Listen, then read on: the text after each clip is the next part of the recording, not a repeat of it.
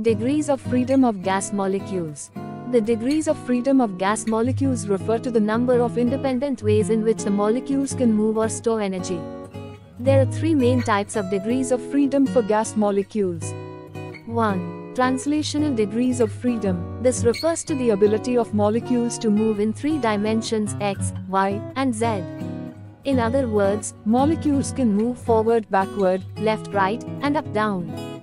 2. Rotational degrees of freedom. This refers to the ability of molecules to rotate around their center of mass. There are 3 rotational degrees of freedom for linear molecules and 6 for nonlinear molecules. 3. Vibrational degrees of freedom. This refers to the ability of molecules to store energy in their internal vibrations. This type of degree of freedom is present in molecules that have 2 or more atoms, such as diatomic molecules e.g. O2, N2, or polyatomic molecules e.g. CO2, H2O. The total number of degrees of freedom of a gas molecule is the sum of its translational, rotational, and vibrational degrees of freedom.